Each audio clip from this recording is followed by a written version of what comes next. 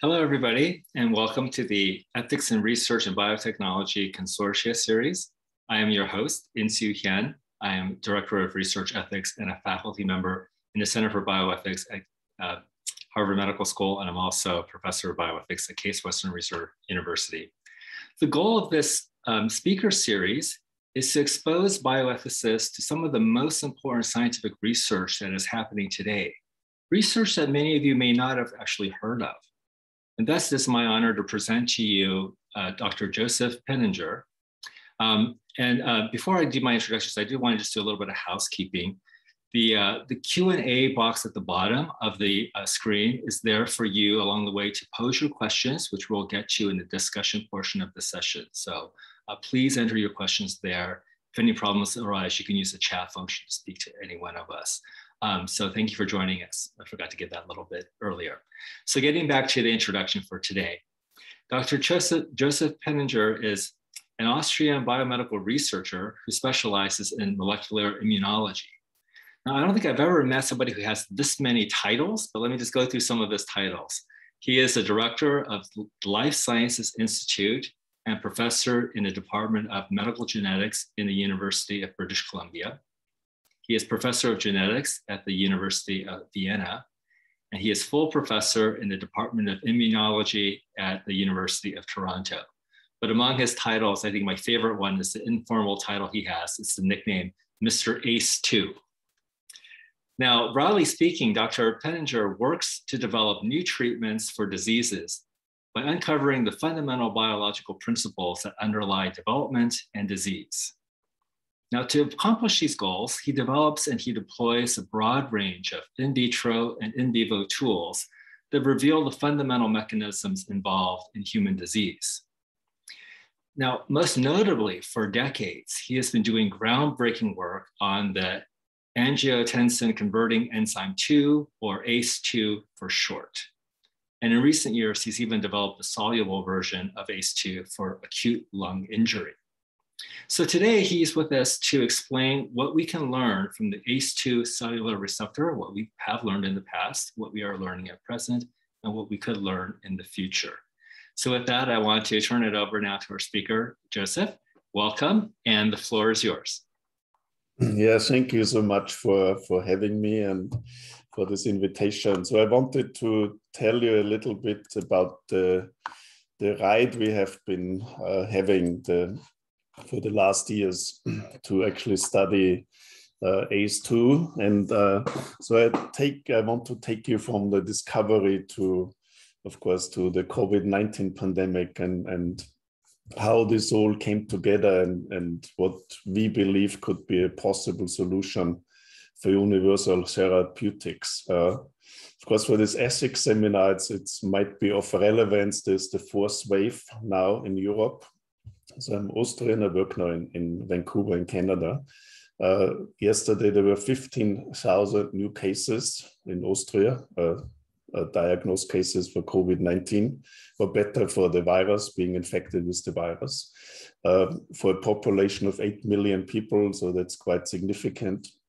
And today, actually, the government announced the fourth lockdown starting on Monday. And the other thing, and maybe we discuss this later, a compulsory vaccination. So as far as I know, that's actually the first country which legally mandates compulsory vaccination for SARS-CoV-2. So before I start, having lived in Vienna and coming from Austria, of course, I have to always start with some paintings. And one of the great painters of the 20th century was Oskar Kokoschka. And when Kokoschka was a young, unknown painter, you only had to pay the painting if you actually liked it. So when he painted Auguste Forel, the family gave the painting back to Kokoschka. And so Kokoschka was quite disappointed and then, of course, asked, so why don't you like this painting? I think it's actually a great painting. And they said, well, he doesn't really look like him because Kokoschka painted him with, as you can see here, with a hand hanging down, one of the eyelids hanging down. So Kokoschka painted Auguste Forel having a stroke.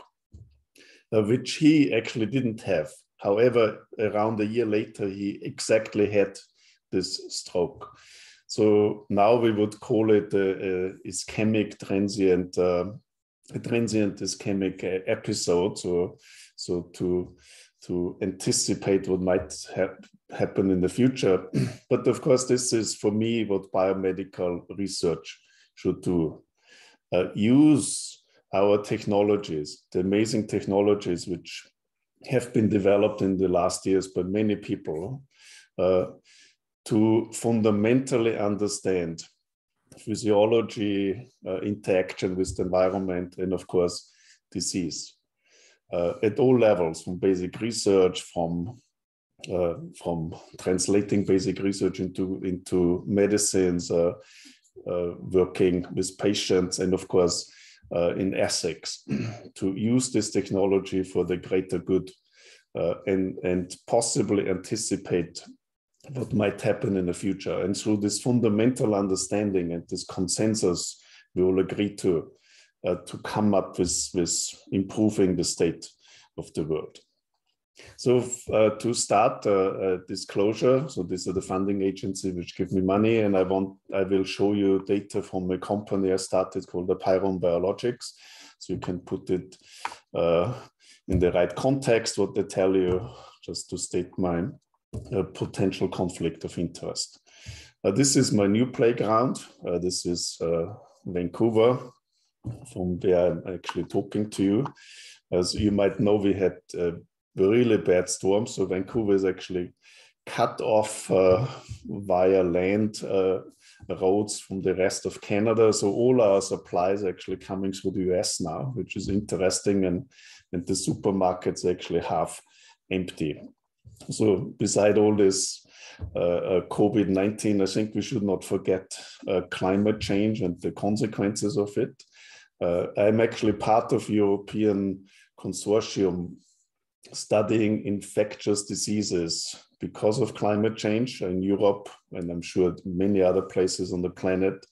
There are changed microenvironments which allowed, for instance, particular flies and mosquitoes to come into these microenvironments and actually bringing diseases into the communities, diseases we have not seen for hundreds of years. So this climate change is not just the water levels might rise and an issue of CO2. So this has very strong consequences how we interact with the world, and of course in a world with lots of people living in urban spaces with changed climate. So COVID-19 will not have been the last pandemic. So there's probably bound to be many more to come. So the story for me started actually when I was a young investigator in Toronto, working at the University of Toronto. And I'm actually a trained immunologist. So we did some of the first knockout mice and mapping of the immune systems, which then led to cancer immunotherapies. And eventually I got interested in genes which regulate the development of hearts. At this time, this was before CRISPR, before we could actually sequence real humans. So we were just interested how, if we could find genes which regulate the development of Drosophila flies, fruit flies. And here you can see some of the markers we used, Eve and Tin Man, and here the mutants. And we then realized that actually Drosophila had two copies based on the screen, two copies of a gene which had been known for a long time called angiotensin-converting enzyme. So a postdoc in my lab, Mike Krakow, actually works now for a company in Boston, cloned the second copy, which is now called ACE2, angiotensin-converting enzyme number 2. So it's this dimeric protein, so this is the structure. And it's evolutionary, highly conserved. So we were involved in a recent study where you can find even an orthologous copy of ACE2 in bacteria. And this bacterial copy even has enzymatic activity, and the enzyme activity has this molecule which sticks out of the membrane. So it's a transmembrane protein and has this catalytic domain working as a carboxypeptidate, clipping little peptides. So initially it was not really clear what ACE2 was doing, and I should give proper credit. So my group also, we had the gene cloned, was not the first publishing the sequence of the gene, so this credit goes to others. But I'm a functional geneticist, so I was always interested what's the real function of a gene in larger networks and in a living organism. And that's, of course, where knockout technologies and living animals came in. So we asked the question, what's actually the essential in vivo function of ACE2? So we created the first mutant knockout mouse using stem cell technologies to study this function.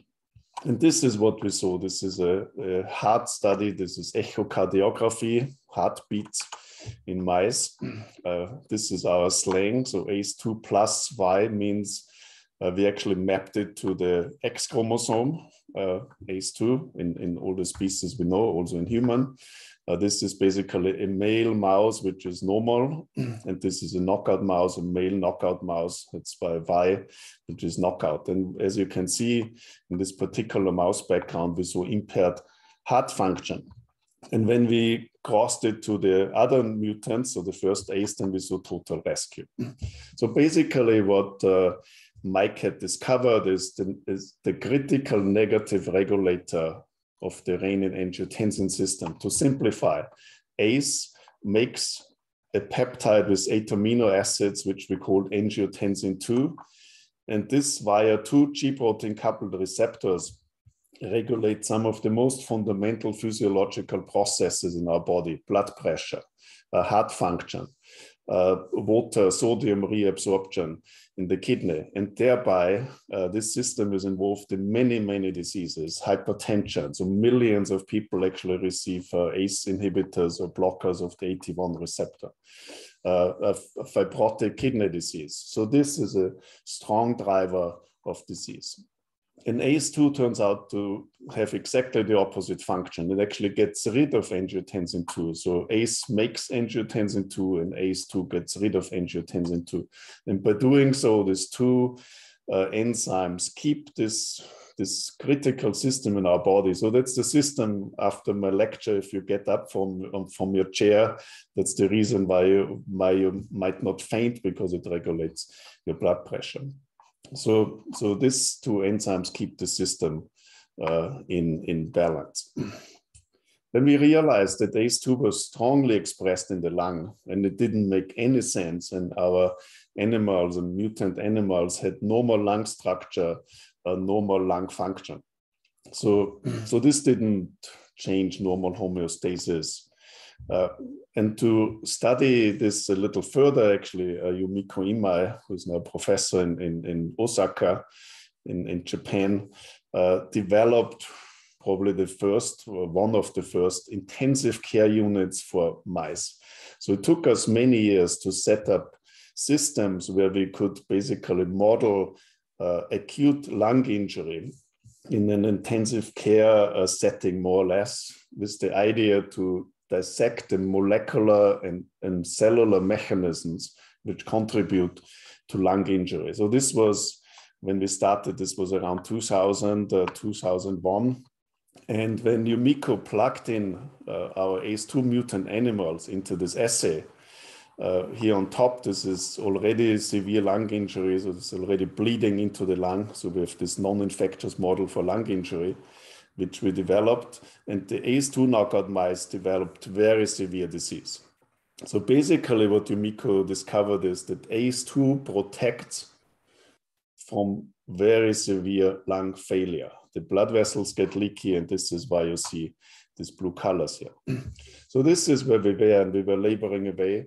And then the first SARS virus came into the world, a coronavirus causing a very severe respiratory disease with around 10% lethality, called severe acute respiratory syndrome.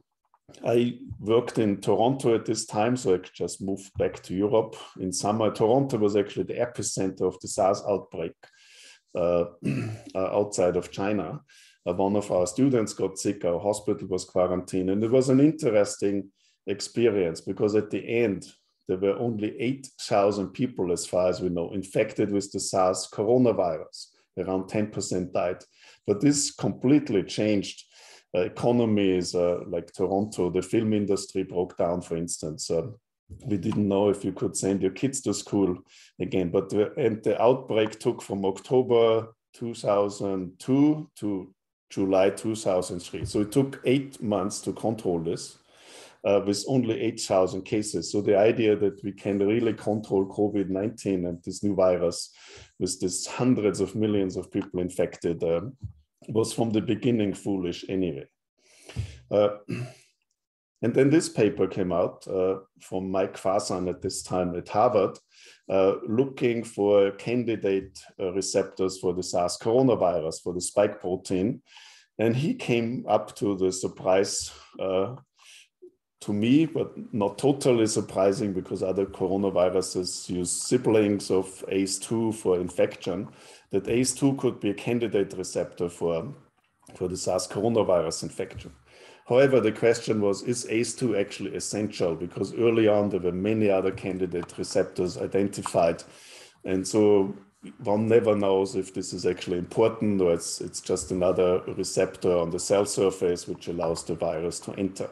Since we had the only knockout mouse in the world at this time, we sent our mice to China. They got infected with the SARS-CoV virus.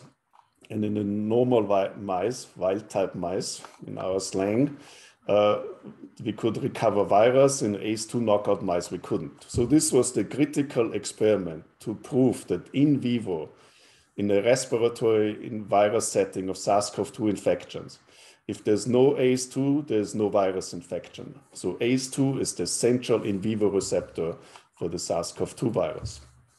And over the years, in multiple papers, we came up with this idea, which is now in textbooks, that basically the SARS coronavirus uses ACE2 to bind as an entry gate for infection.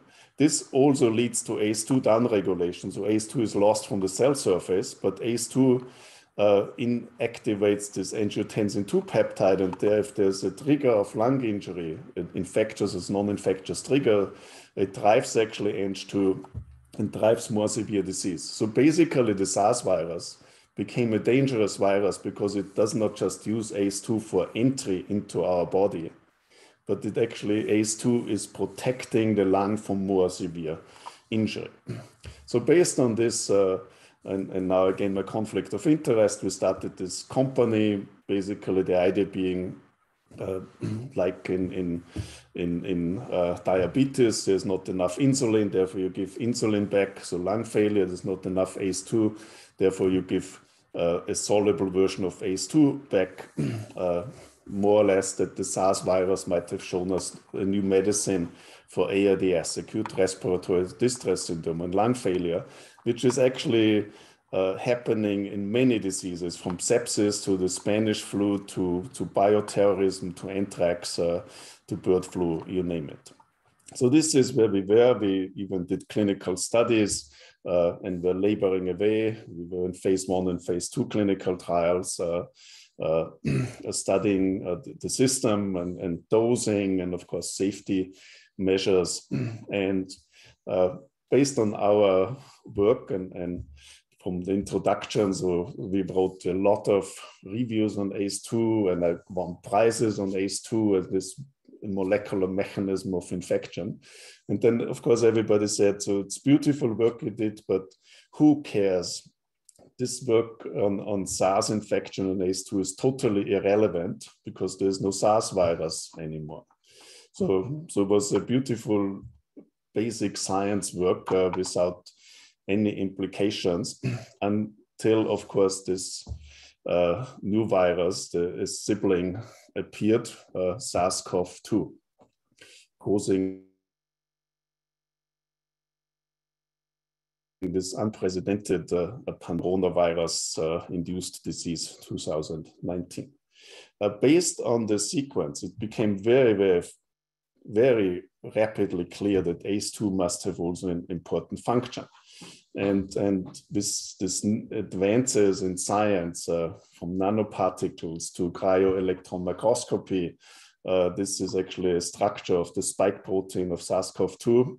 And here in green is ACE2. So this is not our work, but was many people very rapidly showed that spike can also bind to ACE2 from the SARS-CoV-2 virus.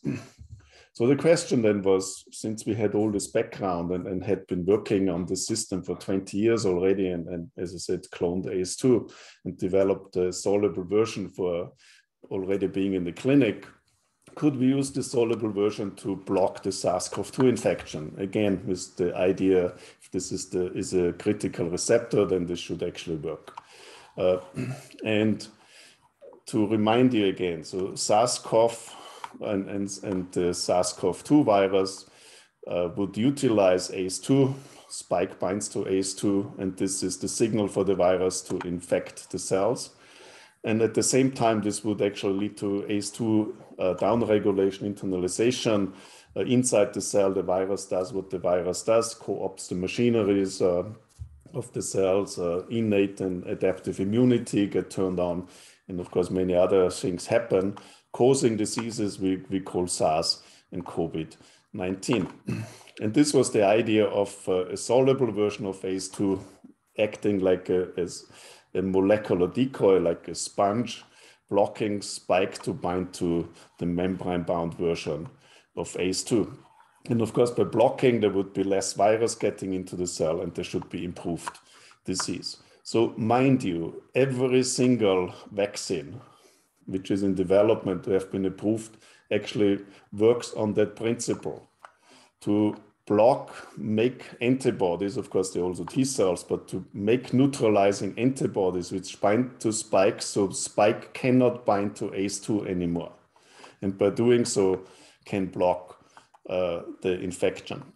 So nearly all approved medicines, for instance, the Regeneron cocktail Donald Trump got when he got sick, were based on this principle to block a spike binding to ACE2.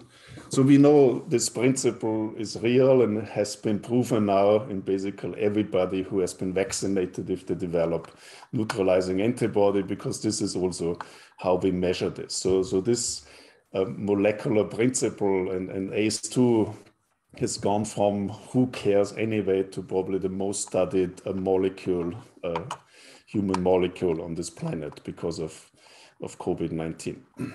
So to study this, we hooked up with a group in Sweden to do infections.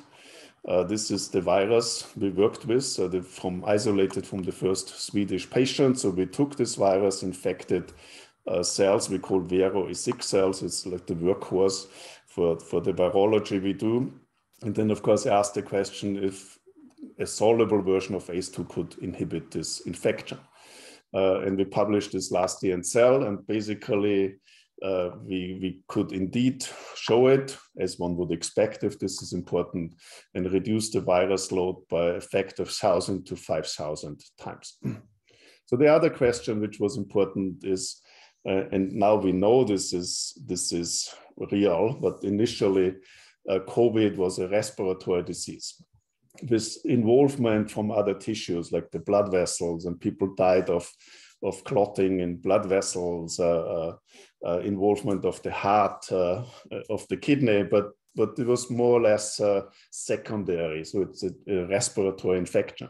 But of course, we knew that ACE2 is not just expressed in the nose and in the lung cells, but it's on the blood vessels, it's in the heart. So we had published, and other people have published many papers.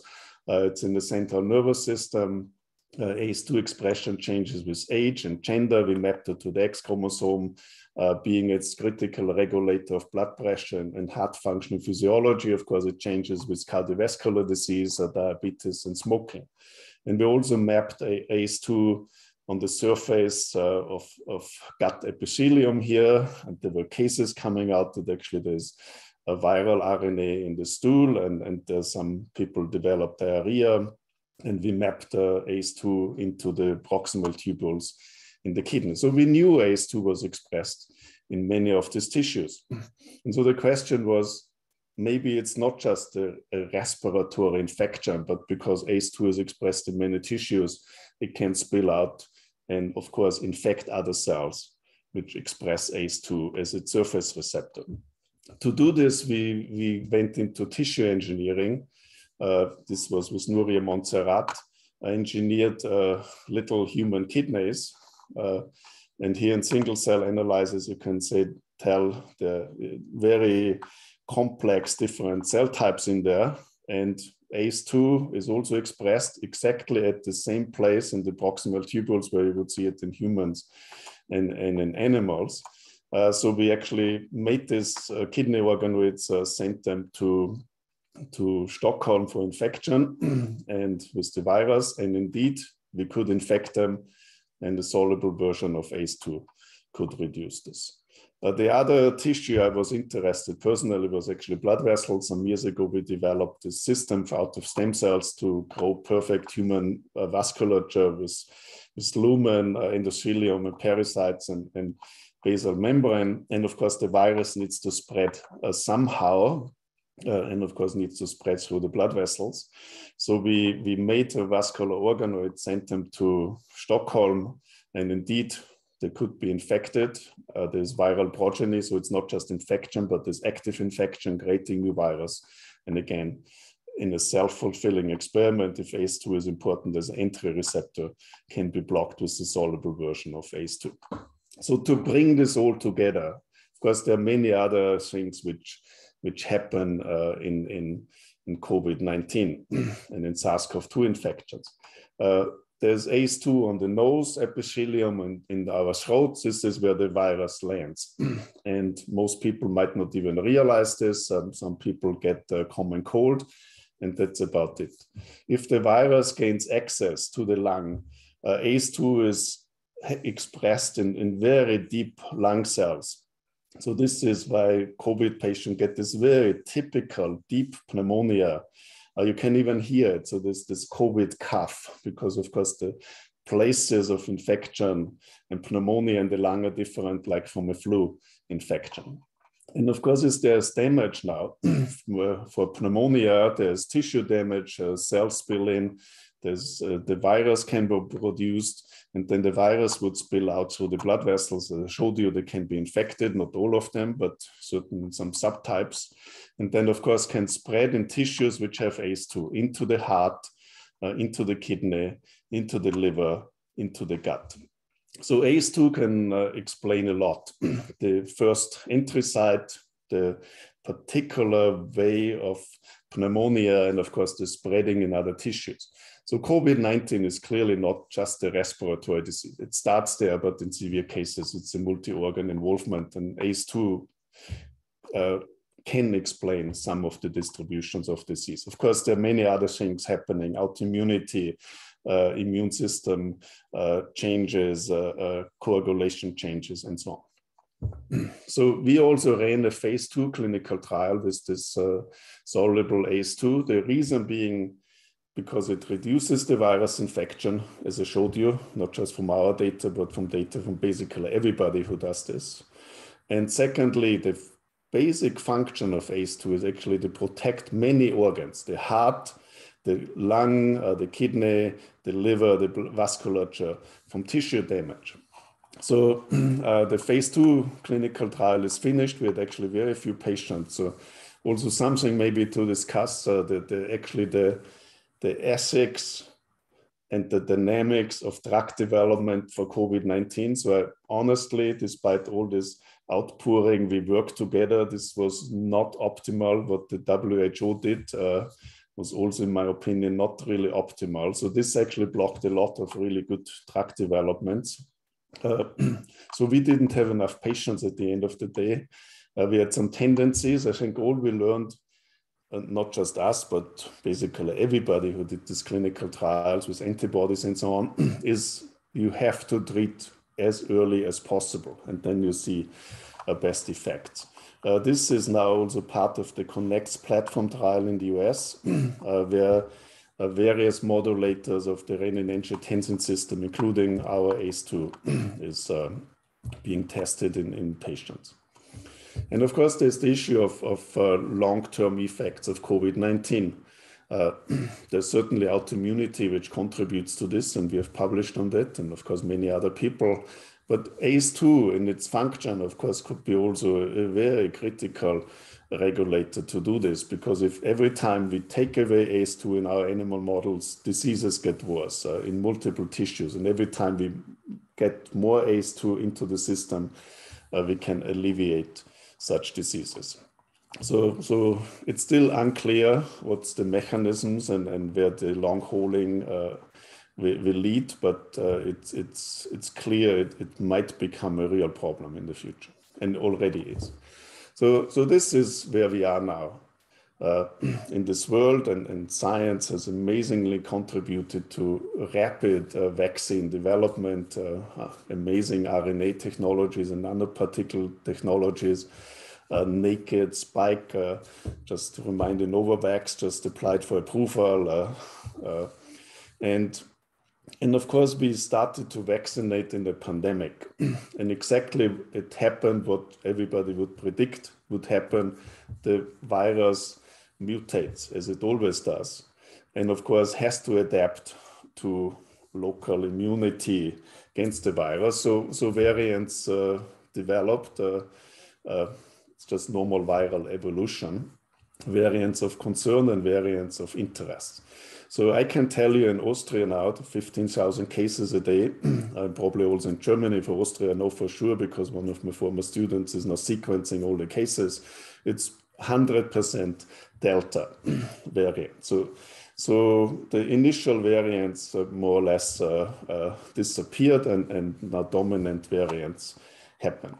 And of course, we have these cocktails of antibodies, but the variants and the hundreds of papers now with shading of gray on the effects, some of them escape immunity, at least in part, and also some of the antibody cocktails which had been approved don't work anymore because of this escape, as we would expect, and there's nothing really unusual about this.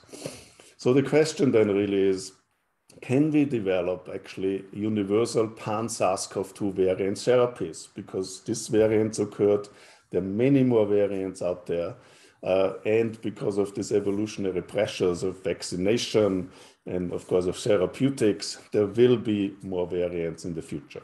So I think we can all agree to this. So could we actually develop universal strategies against all the variants? And nature actually gave us this strategy already.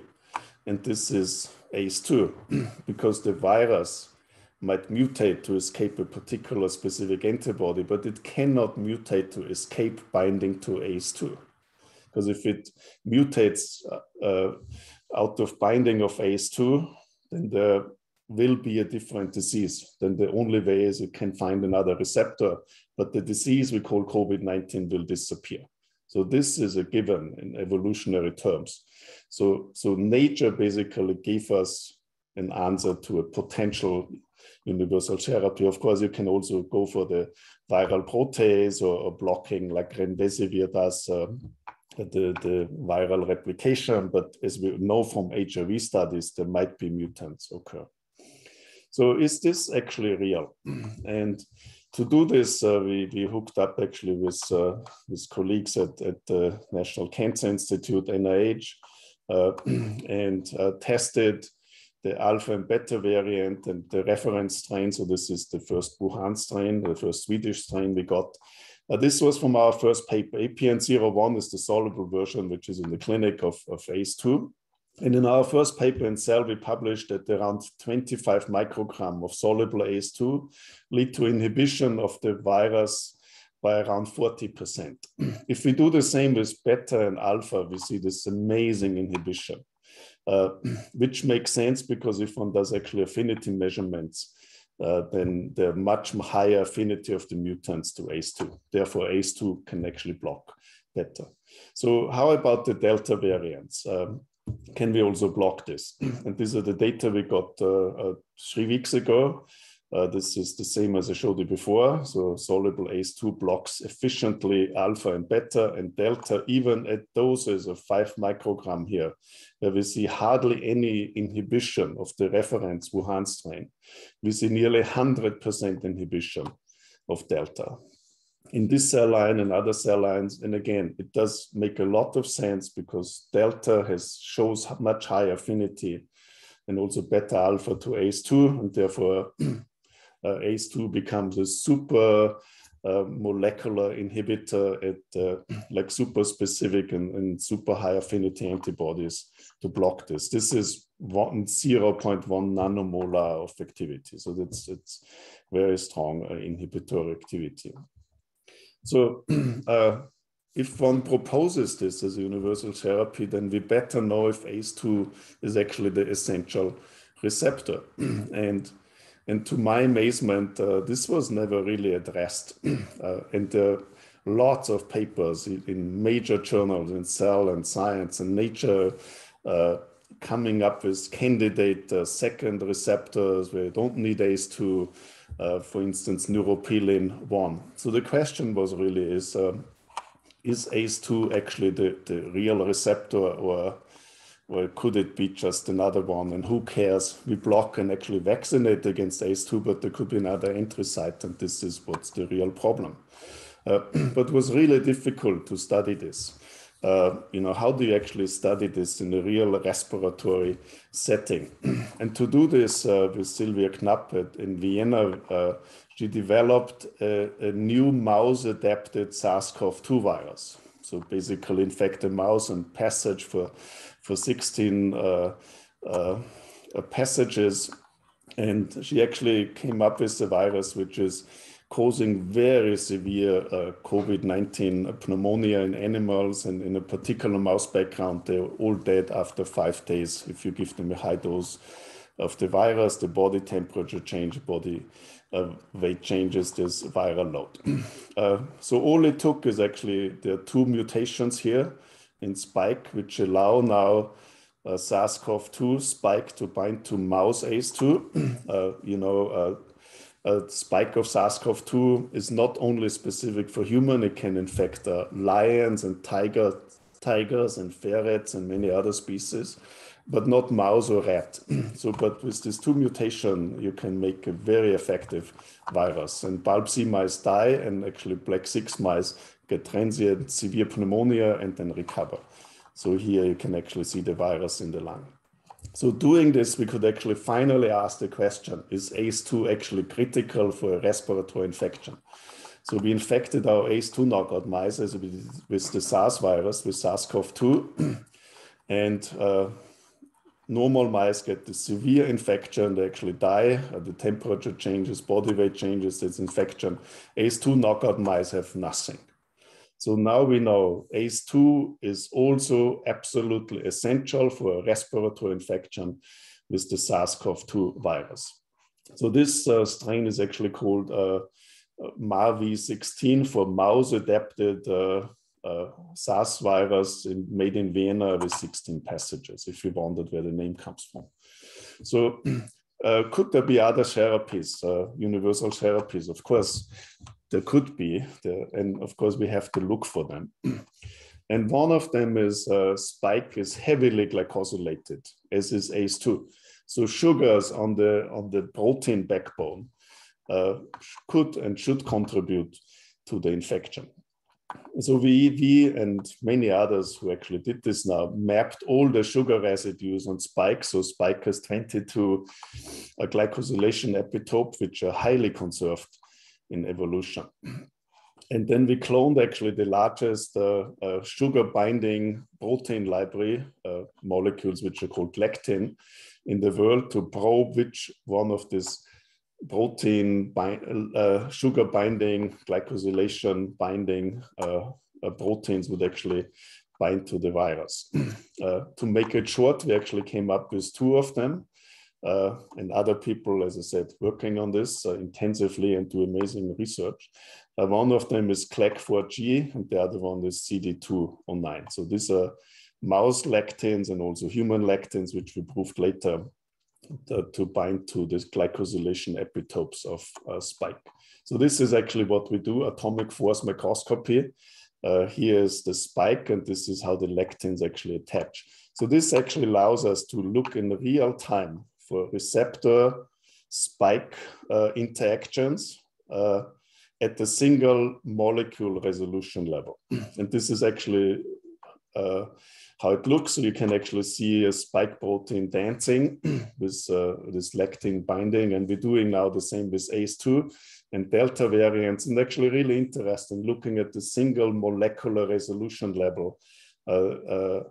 We can at least in part explain now, but it's work from somebody else, so I shouldn't talk about this in detail, in part explain why Delta became so infectious and how it actually attaches much better to ACE2 and what happens at this single molecular level. I just love the movie because it's like a molecular dance of a trimeric spike with the lectins. So this is how we mapped it exactly. This is ACE2, and this is CLEC4G. It actually, CLEC4G binds to a sugar which is straight at the interface between ACE2 and spike. CD209 binds to a sugar which is actually on the side of spike. Both of them can efficiently block infection. How binding on the side blocks infection, we don't know, probably some steric hindrance. So to put this all together, the spike in the receptor binding domain and this residue has this, like the arrow of Greek god, has this this very long glycosylation site. And this is actually touching down on ACE2. And this is where this CLEC4G binds. And we also mapped that this is not just protein interactions between spike and ACE2, but also that sugars and this glycosylation site heavily contribute. So one could also target this, of course, because if you target this sugar here, then you can also block binding of spike to ACE2. And this is really universally conserved, and we have not found any mutant of variant or of concern which actually has lost the sugar. I think we actually did some studies. This probably seems essential to make even spike. So that's why they cannot lose it. And the problem with the lectins is, compared to ACE2, problem is in relative terms is, so ACE2 blocks the infection with 1 nanomolarity affinity, and then much higher avidity even. These lectins, because of the setup and how they work at the molecular level, you need 1,000 times more of these lectins to work. So of course one can engineer to improve them. So now I'm telling you fast what we're actually doing with our models. We have mouse models and human tissue engineered models. We all know comorbidities contribute to more severe COVID, diabetes, hypertension. So we have started now to develop actually organoids with comorbidities, with diabetes. So Nuria Montserrat developed this model for diabetic kidney organoids, so which is really interesting. So oscillatory sugar, and indeed, if one does this, there's more SARS-CoV-2 infections. So we can model now in vitro in a human engineered kidney diabetic changes, and these diabetic changes allow for more infection of the virus. So this also allowed us to address the question, what I showed you in the mouse, ACE2 is essential. Is ACE2 actually essential for infection of this kidney organoid? So we made knockout organoids, and Nuria did in Barcelona. Here 4 different clones. Wild type clones, here is SARS-CoV-2 infection. They can get infected efficiently, and when ACE2 is knocked out, there's 0 infection. So ACE2, again, even in the presence of neuropilin and other described candidate receptors, is essential for the virus infection. No ACE2, no infection in these kidney organoids. And does this also happen in diabetic conditions? So this is diabetic conditions. And in normal organoids, there's infection. Here's the NP from the virus, nuclear protein, so productive infection. And if ACE2 is knocked out, there is nothing. I should also mention there's similar data in gastric organoids, which Nuria did, and it's not published yet. And there were two other papers, a group from Arizona, they knocked out ACE2 in cardiomyocytes derived from stem cells, no infection, and Hans Klever's group knocked out ACE2 in gut organoids, which can also be infected, no ACE2, no infection. So I think we are reasonably confident now in using human engineered tissues from stem cells and also mouse models that ACE2, again, is the absolute essential receptor. And can we, of course, test therapeutics using our new mouse model? After all, to test therapeutics in organoids or human cells is great, but the dynamics of a real infection one cannot really use. And the mouse models people have been using are very artificial because the most model people use is overexpression of human ACE2, but in tissues which you normally never see ACE2 expression, and these mice die of massive brain inflammation and virus explosion in the brain because they overexpress ACE2 in neurons. So, and so we believe, and of course the other models, not just us, that we need to generate better models to study this. And of course, our mouse-adapted virus allowed us to do this. So, and to get back to these universal therapies, could we actually block the infection if we have an inhalation of ACE2? So the mice got infected, and then they got intranasal recombinant mouse soluble ACE2, because this virus binds actually to mouse ACE2, and we could totally block the infection. And the longer you wait after the first infection, the less protection you get. So it makes total sense, this interplay. You have to treat early, even with respiratory intervention. And of course, we wanted to know if this could also work with the drug, which is in clinical development. And this virus, which is mouse adapted, still binds to human ACE2. So we could actually, this clinical grade recombinant human ACE2 we could use, infected the mice, got the intra-respiratory infection, and then they got ACE2 intranasal to block the virus. And again, we saw total protection doing this early enough, and total protection from death. Of course, other people do this with antibodies. And again, and this is my last slide, based on the molecular principle that ACE2 is the essential receptor for the SARS-CoV-2 virus, which is the principle where all our vaccines are based on, at least to block this interaction. And the dynamics of viral evolution in this context that we are vaccinating the globe now against this, there will be variants, but none of the variants can escape ACE2 binding. So based on all of this information from our lab and of course hundreds of other laboratories where this is always the same and reproducible, and this is basically the heart of the pandemic, of the virus infecting us, we believe it's possible to develop a universal pan-COVID and pan-SARS-CoV-2 infection therapeutics. And we have learned we have to do this as fast as possible. The earlier you go, the better. So this is also experience from antibody studies, also from the new drugs which are out there from Merck and Pfizer, blocking other pathways after the virus infected. And I actually believe this principle should and must be combined, learning from HIV infection, blocking entry, blocking something inside the cells.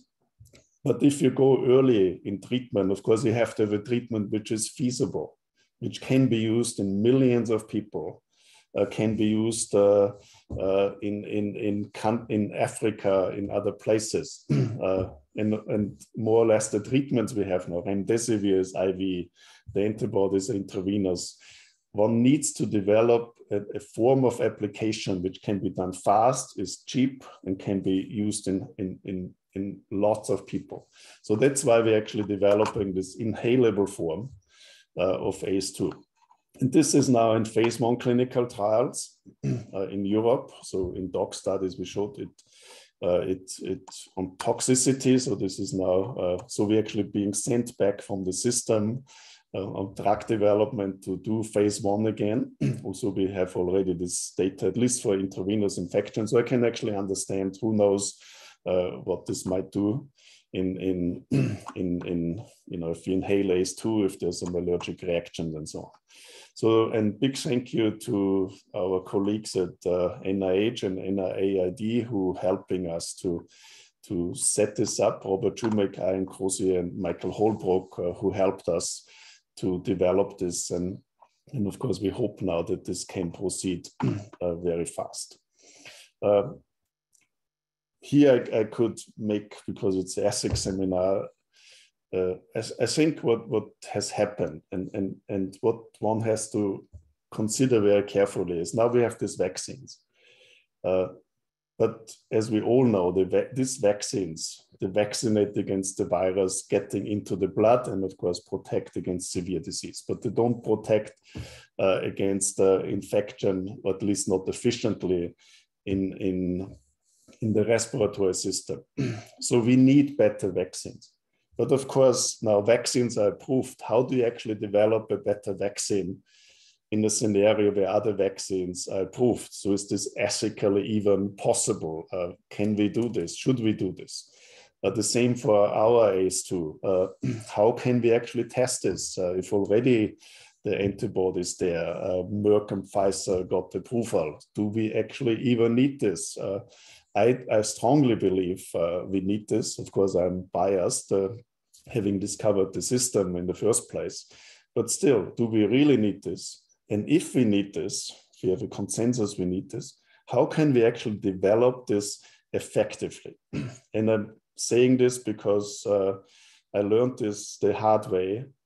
Every drug which has been approved or is in development, in late stage development, is from the big boys. So not a single small biotech has managed to actually be on this map. And there are many reasons for this. And one of the reasons is just they have the manpower and all the money.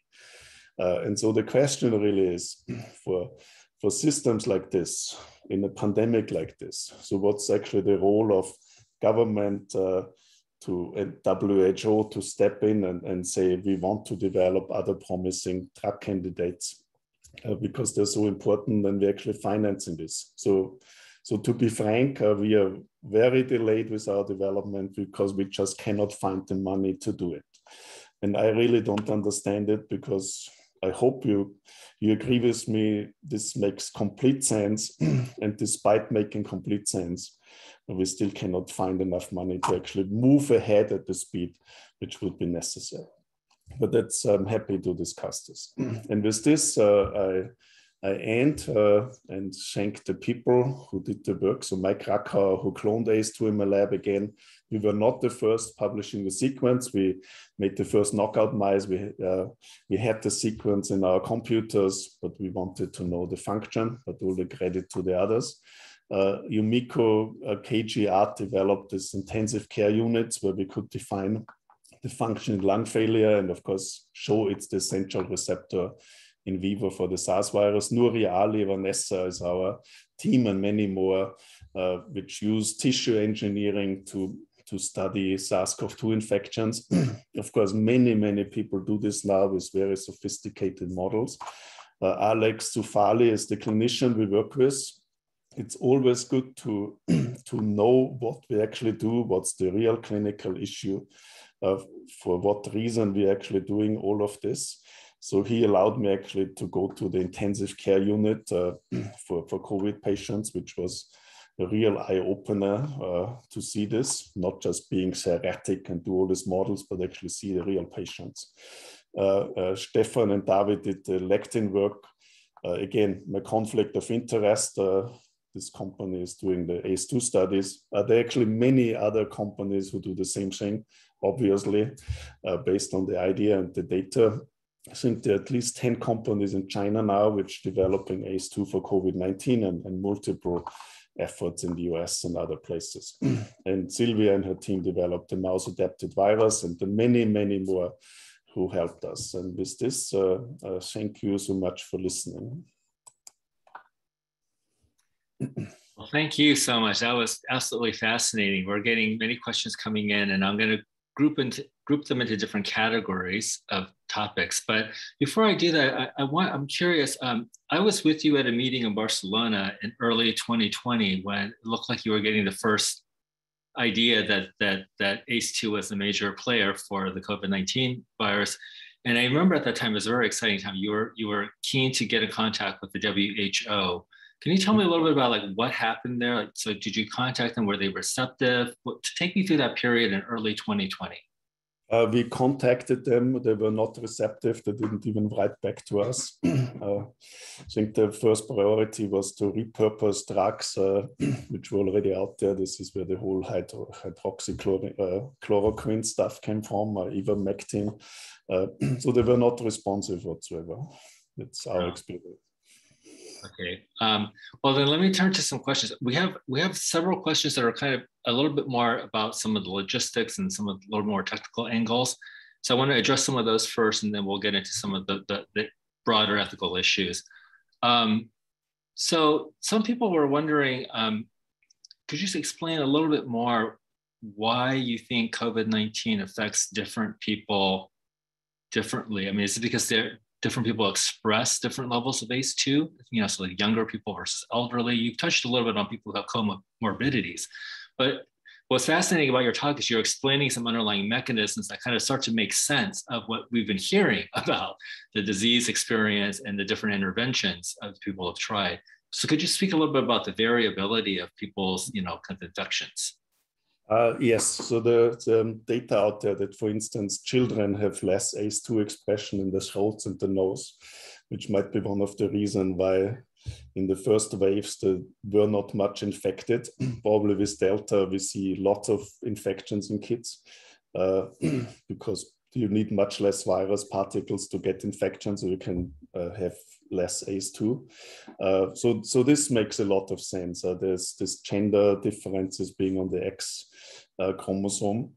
Of course, why then one kid gets sick and the other one not? And of course, for adults too. I think there's still the million-dollar question out there. And of course, for the clinicians, this is critical. How do you stratify somebody who might get more sick compared to somebody else? For the whole system, this is essential.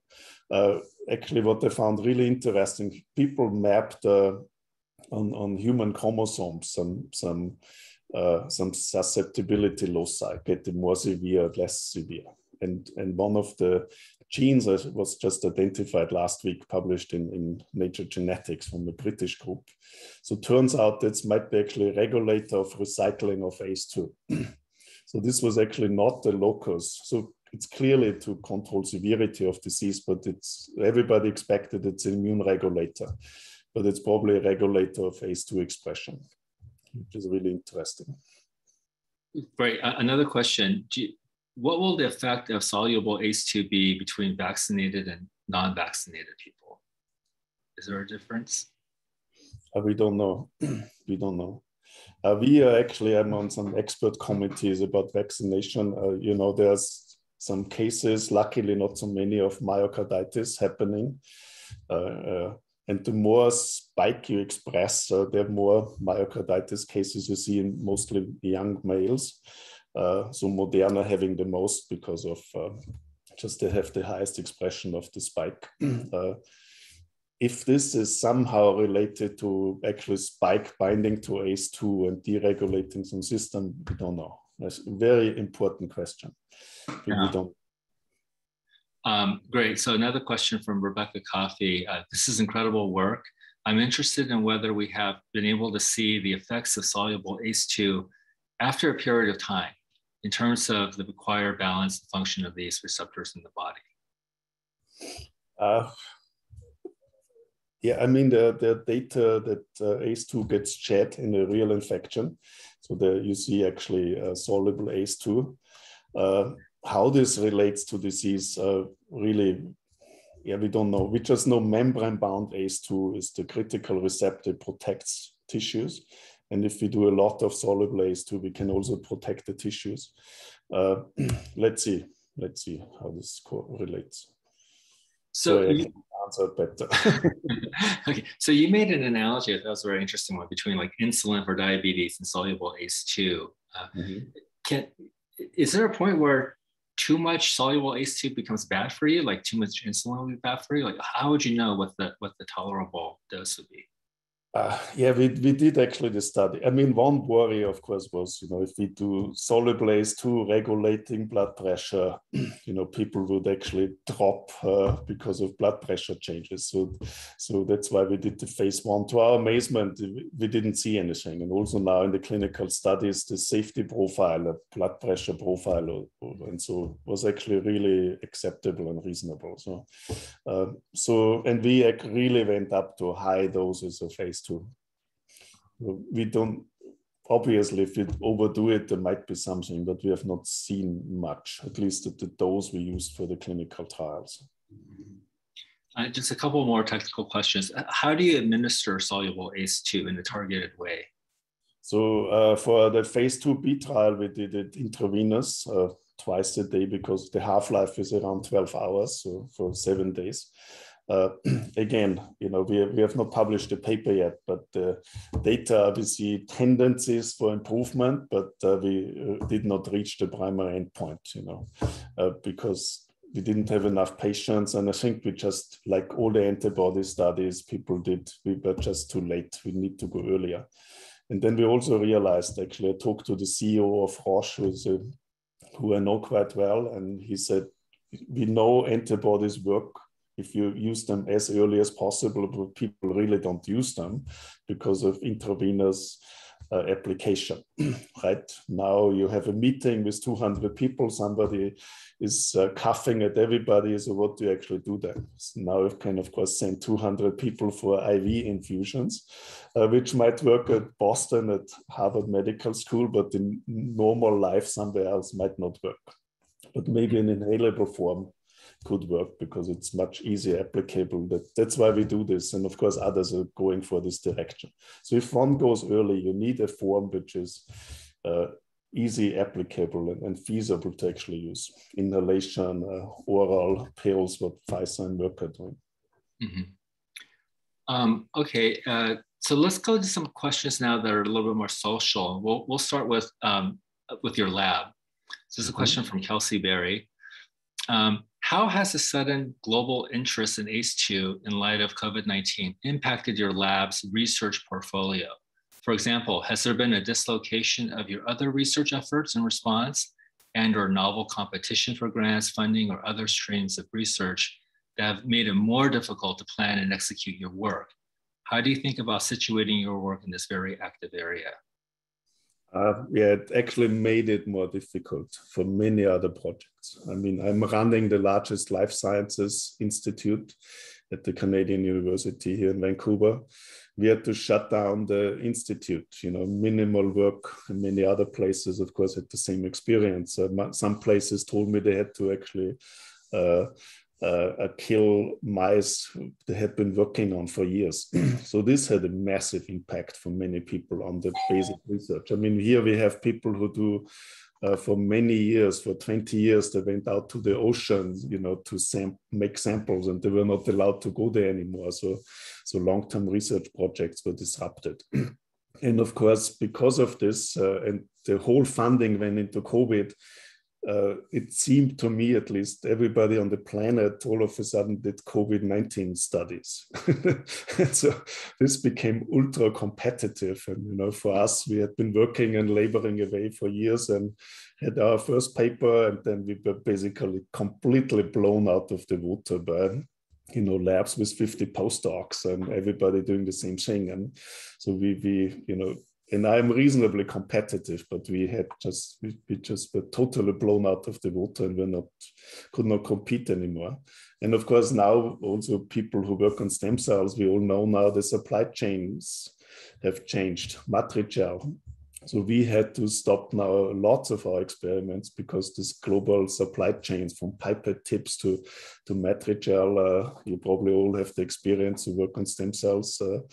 We have to wait for months. And yes, this was a massive disruption. And one thing I always did here to give messages to everybody working in the institute that all research is important. Not just in the short term, we all have to work on COVID, because of course there are lots of other research which has critical importance, and we should not forget about this. So we try to make sure that everybody got the message, that they're not left behind to work on worms or Drosophila, and that it's also, yeah. And I don't know if I should say this. One reason why we actually made this mouse-adapted virus. So the mouse-adapted viruses, people did this. So I wrote to these people in the US, and they didn't give me the virus. We didn't even get the response. So they just use it for themselves. And so, there was also this whole public notion, we all work together for the greater good. It did not really happen, at least at some level. Let me follow up on some of this. This is really interesting. So another question, what does responsible research and publication practice look like in the context of this kind of heightened desperation and demand for knowledge? Can you talk about a little bit more about what you think are responsible research and publication practices in light of some of the things you've said about people like not really wanting to share resources? Yeah, it's not even this. It became like a gold rush. Right? Every journal, preliminary data were published in some of the top journals, and without doing right controls. I can tell you in one of the top journals, they published a study that low dose of soluble ACE2 enhances infections. Nobody can reproduce this. We wrote to the journal, and they're not really willing to take this out from the literature. So I think there's a very complex answer at various levels, from the gold rush mentality and lots of people jumping in and doing fast experiments without knowing the systems and coming up with all these grand ideas, because if you publish in a journal, you need to have something novel. So if you do actually solid work and say this is the key, and we knew it 20 years ago, that nobody cares. So, this dynamics of everything needs to be new. I mean, seriously, how much can be really new? At the end of the day. And so I think there are lots of papers published which should never have been published. And now somehow the journals are very hesitant to take this out of the literature. I mean, for ACE2, I know, because I followed lots of papers on, ACE2 is so much ACE2 here, and the next paper is it's not there, and then you realize, they use different antibodies and different reagents, but as soon as you mentioned ACE2 and it's different from what people published, you had a good paper. So yes, this was the dynamics which happened. Right, but you did talk in your presentation about your collaborations you had with Nuria Montserrat and other people on the organoid front. So you have been successful in forming collaborations and moving the work forward. How did those collaborations, start? And speak more to that. I mean, so on the one hand, you said that things are competitive and people don't want to share, but you actually have been pretty successful in the last year of forming collaborations. And I don't just want to say the negative. There are lots of people who bonded together and worked with each other. And so the whole thing happened. I was actually in a meeting in Barcelona, and then the sequence of the SARS-CoV-2 virus came out, and then I realized immediately ACE2 must be involved. And then I thought, let's use engineered tissues to study this. And actually this moment, Nuria, who I didn't know, was giving a lecture on kidney organoids. So I ran up to her after the lecture and said, why don't we combine forces, knowing ACE2 must be expressed in the kidney organoids. And she smiled at me and said, let's go. And so there are also very good other examples. And with the group in Stockholm, we had been working and collaborating for a long time. And so I called them, and within 2 hours, we had our consortium together.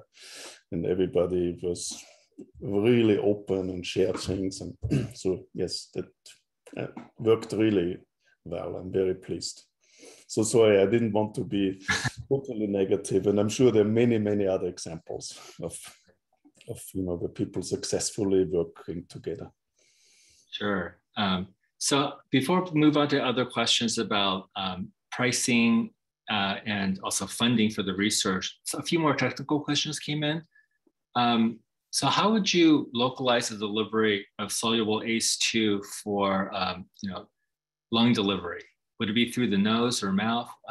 So initially you talked about treating people with acute lung failure.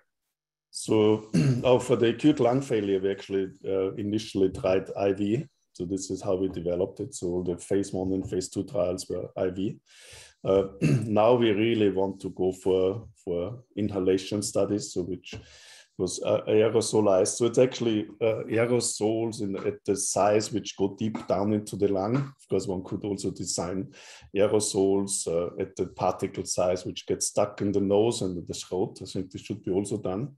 And really go back with this local application for lung failure indications. So I think this has a good future beyond, at least a future which should be tested based on all the data available beyond COVID for many other lung failures. So I just hear, for instance, in Germany, a friend of mine runs the largest German children's hospital. So they don't see many children with COVID-19, but they see the stations and intensive care units are full with kids with a respiratory syncytial virus. Because of the lockdown, there was 1 year there were basically no infection, and now they're exploding. And in the kids, this causes a very severe pneumonia. And who knows, maybe we can also use it for there to block some of the mechanisms of driving more severe lung disease. So I think this goes beyond SARS-CoV-2. At least should be tested beyond SARS-CoV-2. Yeah, okay, so a couple more technical questions, and then I want to get into funding and other broader issues. So will soluble ACE2 be potentially useful for other diseases other than SARS and COVID? Yes, as I just pointed out, other respiratory diseases. And we know from hundreds of papers that ACE2 protects from diabetic nephropathy, cardiovascular damage, liver, lung fibrosis. And of course, they need systemic application. So our application for the moment is IV, 12 hours, half-life. So for more chronic disease, I think one should define and develop a form of ACE2 which is more stable, has longer half-life. You can give, every 2 weeks as an injection and then test it. Yes, there's life beyond COVID. Yeah. Yeah. So on this front, then, have you noticed any changes in the half-life on different entry points? Well, the only entry point we really tested in humans so far is really IV. So now we're in phase 1 in inhalation. So I cannot answer this question. But would be interesting to see sub-Q also, because on pharmacodynamic analysis, slow release or slow infusion, then you probably need much less protein to have effects and longer lasting. So I think there might be ways even to use the current form we have to prolong the half-life in vivo. Okay, and one more technical question. Would you clarify why a universal therapeutic strategy is preferable to a variety of therapeutic strategies that each address their own dimension of the SARS-CoV-2 infection? Because there will be, as we know, there are many variants. There will be new variants. The variants will, and we know this, escape the vaccines, at least in part. They will escape the next antibody cocktail. Of course, what will happen from the dynamics, there will be, the Delta vaccine, they're already working on this. And of course, the big companies will make the next antibody blocking Delta. And of course, this will also happen. But I think when the next variant hits, then something like soluble ACE2 makes sense. Basically preparedness for the next variant. There are also many other coronaviruses out there which have not jumped to humans yet, but can also use ACE2. So the strategy could also work. So yes, so this is of course not the only solution, but I think in the whole context of improved vaccines, new antibodies against variants in this times of hiatus where we don't have anything, then this could be quite useful because it will mostly always work. Okay, so let's get to broader issues about funding. This is a question from Mayoki Chan. Regarding the ethics of new drug development in a pandemic, if governments or WHO were to help fund development, do you think companies would be willing to give up patents? It's an interesting. Probably not. Probably not. I don't know. I mean, we're seeing it. What's happening? Probably not. Yeah. Just protective of the technologies. Okay. Well, let's talk more about fair access and pricing. So another question by Kelsey Berry. What kinds of commitments to fair access and pricing would you personally consider important to make in the course of further developing your research into a significant intervention? Oh, yes, absolutely. I mean, at the moment, I have to be frank, because of production, it's not, our therapy is not cheap. So, this to have really wide access, one would actually have to. And we unfortunately never had the opportunity get together with people who can actually produce this in much larger scale, much cheaper, to make it more accessible to many, many more people. So I think that's very, very critical. So this also I learned, you can have the best idea on the planet to heal and treat something, but the production, the accessibility, the pricing will be very important. For rare diseases, of course, you can ask for quite the price for chronic diseases. But for something like this, if we talk about maybe treating people in Indonesia, in Africa, and other places, one has to have a reasonable pricing. And I think the only way to do this is that government agencies step in to actually support some of this development. There's no other way to do this. At least I cannot see it. Do you think that there are long-term impacts on the practice of science from this experience with COVID and this major upheaval and public health emergency? Do you think there are long-term impacts on science? Yes, it will. I mean, first impact is that we know as a community and of kindred spirits, so trying to improve things. If we really get together, we can come up with some solutions. It always takes longer than we think, but I mean, at the end of the day, how fast the developments for COVID and the reaction was spectacular. I mean, spectacular success of science, which is of course based on science which was developed 20, 30 years ago. Actually, my neighbor here at Vancouver is the guy who developed the nanoparticles. He works on this for 40 years. Hardly anybody mentions him. But there would be no vaccine of Moderna and BioNTech without his work 40 years ago. So I think also the fundamental sciences will be more appreciated. Realizing it's very important, to support this, because one never knows where this might help one day and it's totally ignored, but tomorrow it might be actually very critical. So, and I think the positive message is if the new technologies and the global brain at all levels, from basic understanding to translating it in companies and to the patients. I think if this global brain and this global knowledge, I think, taught us that, if we're really willing, and if we're also willing to provide from governments to public, to investors, enough money, there's some things we can solve, which were always, somebody worked here and somebody else, and everybody was competitive. So I think we should really fundamentally rethink what we're actually doing. I personally think, I don't know if I step people on the toes. So the business models of NIH granting, public granting, the Canadian CIHR, I think it's a broken business model. The modern world doesn't work like this anymore. So we should really come up with, proposing a grant and you get killed and only 10% gets funded and everybody gets frustrated. It's such a waste of energy and brains. And so I think we have to come up with really new business models. But here they're kind of developing. I think the MIT review actually jumped the gun announcing this new initiative, I think Altos, so there's apparently private investors, rich American private investors might be willing to spend billions of dollars to address a particular issue. So let's see. And this, of course, will change the dynamics of funding research. If more and more of these initiatives happen, they might get out of the hands of traditional governments, what governments support and push. And I think this is also will be an interesting exercise. Who owns knowledge? I mean, but if the American government, the US government supports it, the knowledge will be to a large extent in the public domain. But if private investors do the same, so who actually owns this, to what end do we do the research? And so I think this will be really intriguing questions for all of us.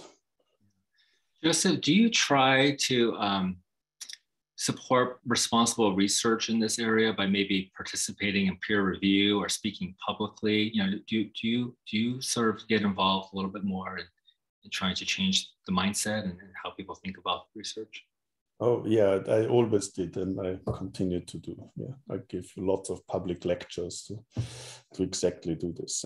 And I have to, I worked for many years in Austria. When I moved there 2003, there was actually a party running for the federal election, and one of the headlines was, "We wanted gene-free Austria," which was an interesting headline. So this is basically what I was facing. Then I went into the public. I said, listen, genetic engineering, there might be some benefits. Just let's think about this. I got death threats. People tried to kick me out from the country and so on. So now, so it was really difficult in this milieu. But now with COVID, I think the playground has completely changed. So this is also a game changer, I feel, also at that level. But everybody now accepts, the importance of science, that science can teach us something.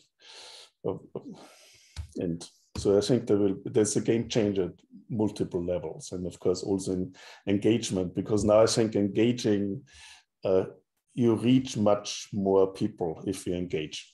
I gave a public lecture, I think at the beginning of COVID.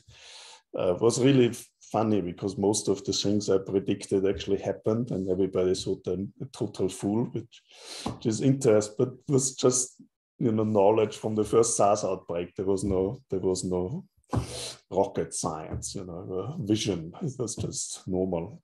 But I think this video on YouTube, 150,000 people watched. There was 10 years ago, there was no way you would reach people like this. So that's really interesting. I got another great question from Kelsey Berry. So Kelsey says, in my work, I have observed small biotech companies evaluating potential funding from government agencies from a point of concern that if they accept it, they will be bound to prioritize the US in their subsequent distribution strategies. Have you encountered a similar circumstance? Are there promising alternatives that you've identified? Oh my God, national barriers in drug development. Yes, yes, permanently. I mean, the US FDA is great, but also, having an international perspective to certainly support primarily US drug development. As a European company, it's very difficult. As a small company, of course, if you're big, then it's fine. So yes, I think there should be ways to do this better. When we run a clinical trial in China, they should accept it also in Europe. Of course, different ethnic populations, and one has to be careful with side effect profiles. But I think there could be much larger global outreach, and this would actually speed up drug development massively. And of course, there are different business models. In biotech, I started various biotech companies. In the US, if you go, also Canada, you're selling your soul to the private investors, which is, single project. And if your project is dead, then we do something else. So in Europe, it's we get mostly first funding from governments. At least you can get going. And now actually worked with China. We started a biotech in China, which is another question, US-China relations. Mm-hmm. I find is totally silly. Why do we do this? Why do we do biomedical research and drug development, right? To help people. There's no borders for diseases, we know, for COVID. What's this fighting? If it's done in China, it's bad for us. And I know, because I asked some friends in Boston to get involved, and to first try, no way, because if you get involved, we might get ostracized by the US government, and I hope this is improving. But at the end of the day, seriously, it's about fundamental understanding of disease as a community and finding solutions. I mean, if you develop a drug in China or in Nigeria or in Europe or in Boston, I mean, as a patient, I could care less. I think this is where we really have to get the global community. But they see it all the time. And in China, the business model is yet completely different again. They actually give us a lot of money, and we still own 90% of the company. So it's the opposite what's happened in the US. Of course, no money is free. Let's face this. No money from the government will be free. No money of investors are free. So in that sense, I personally, if the US government, if a small biotech in Boston and I get money from the US government to run my program, I will take it. Mm-hmm. So one last question for you before we wrap up. What ethical concerns do you have about your research? Like, are there any ethical questions that you think about or that you mull over? Yes, all the time. I mean, to quote Dostoevsky's brother Karamazov, every stick has two ends. The stick of benefit and the stick of maybe something else. And I think it's always, of course, what's in the greater public good. And let's face it, the technologies which are being developed can be used for other purposes. I was on an advisory board for many years in Europe, and then actually somebody said, oh, CRISPR is great because now we could make engineer something which would kill somebody from military, could actually kill an ethnic subgroup because it's so specific. Right. Of course, we know CRISPR is great and the new medicine, and so yes, I mean, but that's really your domain. So for me, it's a really slippery ice rink. Because the sciences, and this is the pushing ahead. Next experiment. What's possible. Let's make in virology. Let's make a much more infectious virus. Let's reanimate the Spanish flu virus. And some people say, wait a minute. If this escapes from the lab, so what do we do then? And of course, the other argument, well, we best understand the system, which is true. I mean, so that was always my world, push ahead and let's see what's possible. But I think we very much have to consider the ethical implication. For me, I'm a trained medical doctor. So for me, the reason why I do this and use new technologies and developed also new technologies is because I truly believe there's so much to learn. We're just at the surface of understanding, and so much to learn. And there's such a need to, as a medical doctor, that's my core. I want to help people. It might sound pathetic, but that's why I do this stuff. And then I think it's okay. Then you can also justify for yourself that one might develop technologies which could be misused and for this vision. I think the same for biotech development. And if you start biotechs, if you go into this to make money, that's the wrong approach, because it will be so difficult to get this. And there are so many little things which could happen, and you invest tens of millions, and there's one side effect you didn't anticipate, and the whole program is dead. So if you go into this for this vision, I want to make more money, I think that's the wrong business. I think we should always know why we do this. Where do we want to go? And for me as a trained doctor, it's, I want to develop drugs from understanding to development to help somebody. End of story. And I think that's why I can accept for myself the ethical implications, what this could also mean. Also animal testing, right? What we do, it's not nice. I mean, let's face it, all of us know this. So how do we justify this? So that's why, for myself. Well, thank you so much for your presentation and your very heartfelt comments during the discussion. I really appreciate your knowledge that you shared with us and your honesty. So I want to thank everybody for joining us in this special program today. I also want to thank the Center for Bioethics at Harvard Medical School for sponsoring this consortium series. I want to thank Ashley Troutman for all of her logistical help on this. Please join us next month on December 10th. The topic there is gene drives, and that is an event co-sponsored by Aaron Kesselheim's Health Policy Consortia. So we'll see you then on December 10th. Until then, have a great weekend. Thank you for joining us.